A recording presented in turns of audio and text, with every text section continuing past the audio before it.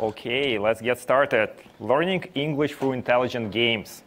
This talk is part of AI for Good series, and we will talk about educational challenges in developing countries, especially with regards to learning English. We will talk about some of the machine learning algorithms which can be applied to solve some of the interesting challenges in ESL learning space. And finally, we will dive into practical setup of a system in Azure which can scale for production use. But first of all, let's talk about education. Most people will agree that education is one of the key factors in driving countries out of poverty. Only people can change economies. Only people can drive the change at the country level. And education helps to develop future leaders, future politicians, future business and social leaders. However, what many people don't know is there is a chronic teacher shortage in developing countries. UNESCO estimates the need of 70 million people, 70 million teachers needed to be added to the workforce. That's 70% increase. That's a huge number, a really big problem. We've been working as part of distance teaching and mobile learning nonprofit organization, which is volunteer-driven, to help and address that problem. I personally had the privilege of going to Uganda, Venezuela, Colombia, in Ethiopia, and met amazing kids, really dedicated teachers, and the folks who are just super, super talented, but they just denied an opportunity to be successful. And for me, that's the key of social injustice. Talking to teachers on our trips, they really view e-learning as part of the solution. And from e-learning perspective, there are two key factors which are big blockers. One is obviously connectivity.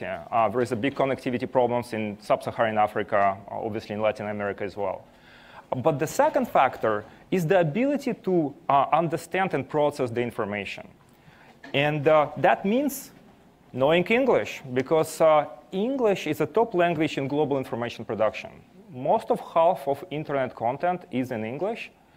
And if you think about kids in countries like Ethiopia, or kids who speak Kyrgyz, Tajik, for them, even if they have the best connectivity in the world, but they don't know English, internet is pretty much closed. But it's even more when just access to the internet and having the ability to read web pages and watch videos on the internet. It's about communication. It's about ability to get later good and high-paying jobs. And that's something which really resonates to me. As you guys probably noticed, English is not my first language. And I know firsthand how important English is for kids who are growing up and what opportunities it can open in the long run. Artificial intelligence can help, and that's where we saw the opportunity for us to apply our knowledge in AI space and in solving this problem.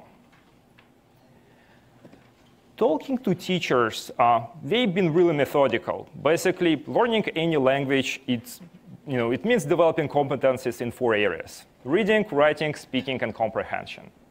And across, there is one more area, which is vocabulary. And vocabulary is not just a simple list of words. Vocabulary is the ability for kids to recognize a written word, recognize spoken word, being able to pronounce the word correctly, and being able to write the word. So again, we thought, oh, great, this is really well-scoped area where we can apply some of the AI algorithms to help. And the way how we wanted to approach it is first, let's develop a dictionary of the words we want to use in our e-learning for kids. And there are many dictionaries and vocabularies already available. The reason we wanted to develop our own was really simple. We wanted to provide teachers with the capability to translate learnings in something fun and usable for kids. What we thought, would it be really cool if teacher can take a look on the statistics for his class or her class and say 80% of my class knows 80% of words from Lion King. Let's watch Lion King together as a class. Or that particular student knows 90% of Beauty and the Beast. Let him or her watch that particular movie. In this way, kids can actually translate what we learned into something practical and usable for them. So we wanted to develop this dictionary. We wanted to featureize the words in the dictionary so we can use those words into some kind of recommendation system where we can recommend different words for different groups of users. And finally, develop a user progress monitoring system where we can maybe potentially monitor the progress of the users and feed it back into the learning system and recommendation system. So we started with corpus of 60 G-rated cartoons, movies, and books, basically kids' classics. Run NLTK, really straightforward NLTK algorithms on top of that to extract term frequency, inverse document frequency, and parts of speech. It came back as a 25,000 unique words. We run obscene filtration. So you'll say G-rated movies, classics, obscene words, really? You will be surprised how many obscene words we filtered out. Then we filtered out the named entities and non-English words, basically made-up words which really frequently used in cartoons and movies. And finally, we overlapped our dictionary with iWeb dictionary to extract all words variations. So for example, if we saw a word running, and that's the only word variation which we saw, we actually extracted the lemma, run, and then overlap with iWeb dictionary to figure out all the possible words variations. At this point, we filtered our dictionary only to words which appeared at least in 10% of our corpus. And we said, this is our pristine, clean, great dictionary which we can start using in teaching kids. And Vikas will tell more how we did it. So first, I'm going to show you a demo of one of the games on the platform that students play. So this game is called Words Battle.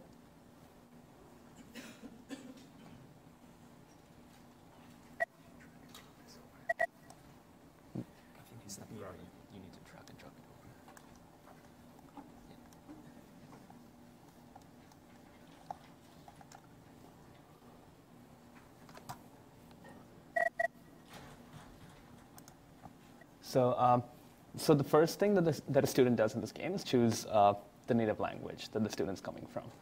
So assuming I choose Spanish.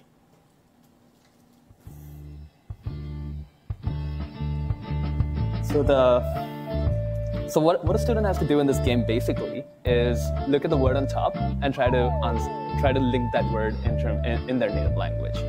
So until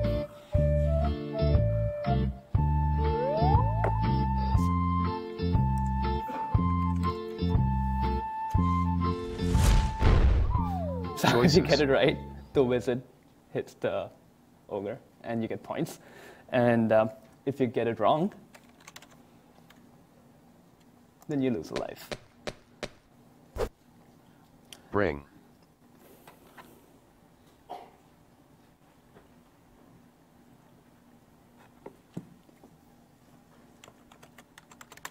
So students can keep playing this game Battle. on and on until they run out of lives, and at which point the game ends with a score for the student.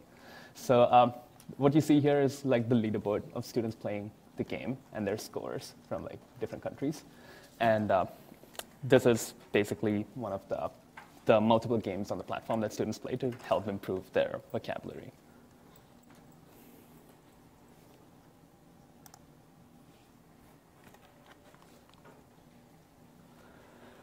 So basically, the way we initially recommended words was based on the TF-IDF index of the corpus that we had gathered before.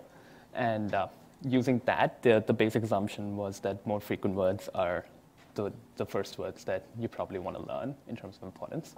And that's how the words were given out to students in the game. As they keep playing the game, the words keep changing depending on that index. So by running this game and just taking a taking the logs. We collected logs by setting up a telemetry pipeline. And based on a 1-month flight for those logs, we collected data such as like the word, what students answered for that word, then what game they were playing, because there are like multiple games on the platform, the native language of the student, and the total score that the student has. And just some highlights of the statistics here are we had 92,324 entries to the words asked in the game in total, with 44 user languages, and this is a 1-month flight, by the way. And Spanish was the most represented with 3,281 users and around 30,000 entries. And the graph that you see below is just the top 10 languages sorted by the number of unique users. So it's the top 4 are Spanish, Vietnamese, Portuguese, and Turkish.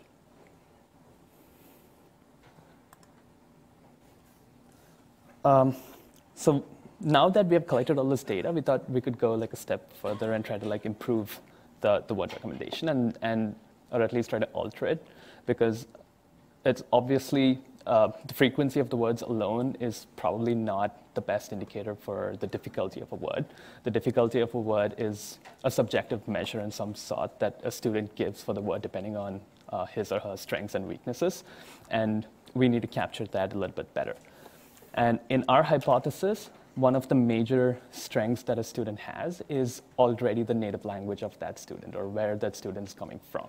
So for example, words such as princess is easier to learn for a student coming from a Spanish background, because the Spanish word is princesa. And they kind of do pattern matching by themselves by just looking at the word, and it's easier to answer princess.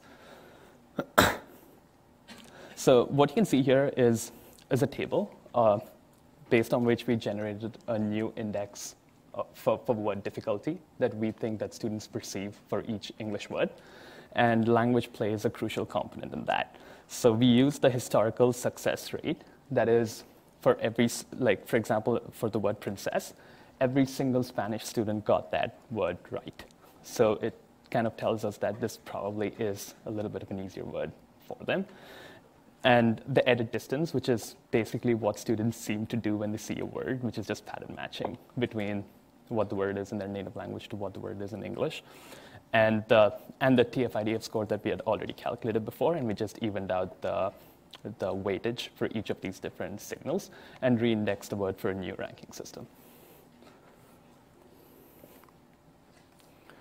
So on flighting, so now we flighted both at like 50% each, which is the old ranking system and the new ranking system. And based on the metrics here, we had around 14,265 entries for the same number of users in both in the language ranking system and 13,380 in the TF-IDF system. And we found that 17% more students got answers right for words presented to them in the treatment. And that's something which we wanted, because we wanted students to engage with the games more and keep playing them more, again and again, and not get discouraged by difficult words, basically. And we also found 11% more sessions from unique users in the treatment. That is, people kept coming back to play the games, even though the number of unique users was the same in both flights. So now Ben will talk about the next steps that we are taking in this recommendation area. Thank you, Vikas. So one of the problems that we try to solve is to gauge the level of mastery of the users, as well as the level of difficulty of the words, in order to provide them with the right study materials, as well as to monitor their progress. Institutional users also want to map their progress to the standardized levels. For example, the Common European Framework of References for Languages, the CEFR, defines A1, A2, B1, B2, and C1, C2 levels. So one way to do this is to quantify the level using some heuristic rules. For example, user level can be estimated based on their vocabulary size. So for example, a user who masters 500 words can be said to be in the class of A1, while a user who has mastered 10,000 words can be defined as the C2 level user. A word level can be defined based on For example, how frequently it appears in the materials. But this heuristic is not very sophisticated when mapping to the standardized tests. Also, users at different ages and different profession have different purposes, and thus prefer to be exposed to different sets of words. For example, a kids user who learn English through watching cartoons, are exposed to a different distribution of words compared to an adult user who wants to learn some basic conversational skills for business. So different study material affects the word popularity. And also, as mentioned before, different countries have different rates of study the word, since they can, based on similarity of the two languages. So next step, we looked at our task from a different approach using the classic recommender engine to solve the problems. So in this framework, consider we have a set of n users U and a set of m words W. The study results from the games can be stored in a matrix R of size n by m, where Rij equals 1 means that user UI correctly answered the word WJ. The result is a very sparse binary matrix with many empty cells. We only consider true or false results for now, but in the future, we might want to expand this to real numbers, because we can take into account other factors, such as the time taken to answer a word can be an indicator of users' mastery of that word, etc. So using the non-negative matrix factorization technique, we can break up this matrix of user word into two smaller low-rank matrices, which represent the users and their user latent attributes, as well as the words and their latent word attributes. These latent user and word attributes can be used to classify a word's level of difficulty and a user's level of mastery. In order to classify a user in the standardized tests, we ask students of respective level classes to play the game. So for a new user, for example, we collected user A to be in the English class A, and user Bob to be in class B, and Casey in the level C. So for a new user David, whose level to be estimated, we asked David to play a couple of games. His scores went through the system, and it seems that David was performing at the closest level to user Casey, who is at level C. So it's our safest bet to say that David is right now at level C, and so we'd recommend words at that level to him. Similarly, word level estimation can be estimated from the results of the users. So for example, the word distinct is to be estimated. We can see from the latent attributes that the word distinct is most similar to the word campaign, which is to be likely studied by C-level students. So the word distinct is most likely to be in that level. Next, I'm going to pass back to Alexei to talk about the engineering setup. Great. From the very beginning, we were not sure how many kids would play the games, how many people will use the platform, but we wanted to design it for scale. And it's good what we did, because the moment we start introducing AI and some of the more advanced learning techniques, the usage of platform just skyrocketed. By now, about 500,000 students already play the games, which translates into 50,000 unique monthly users. From 187 countries. So looking on engineering setup, obviously Azure is a great platform for us to use. And from the very beginning, the idea for us was each learning module, each game should be independent unit which can emit some kind of events. And the way how it's done is basically each learning module is written in HTML5. It communicates with the set of APIs by using JavaScript SDK. And JavaScript SDK batches the events and sends them to the server side via API call. And then those events actually getting posted onto service bus. And we have a set of processors which monitor service bus topics and then pick up the events from service bus and dump them into something we call commit log. That's basically a huge table denormalized based on time series. It's basically just all the events one by one being written into that table. We also have a separate set of processors implemented as Azure functions, which later go and pick up the events from the commit log, aggregate the data, and push them into different tables. That transformation of the data is really interesting on its own, because what's happening is part of the data is actually going and floating back into the games, into the dashboards presented to teachers, and so on. And part of the data is actually going back into the machine learning algorithms, which can be used for offline retraining of our models. There are a couple interesting things we want to do in future. First of all, we want to move to event grids. Obviously, we want to scale it even more on the notifications and event processing side.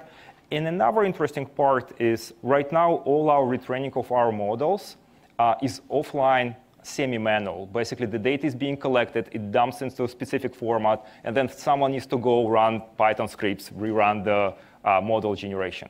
Would be awesome to reuse some of the modern techniques in Azure, such as Databricks, in order to automate that piece of the pipeline as well, so the learning is actually automatic. The part of the plan was to show you a video of kids playing the game. Unfortunately, we were told there is some security restrictions about downloading and playing videos. So that's the picture of one of our kids playing the platform. We work, as I said, in multiple countries. Most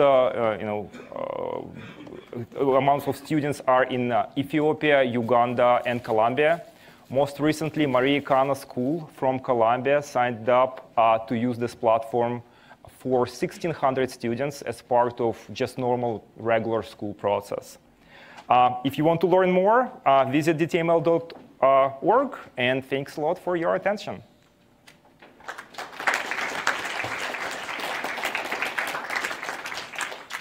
We have time for a few questions.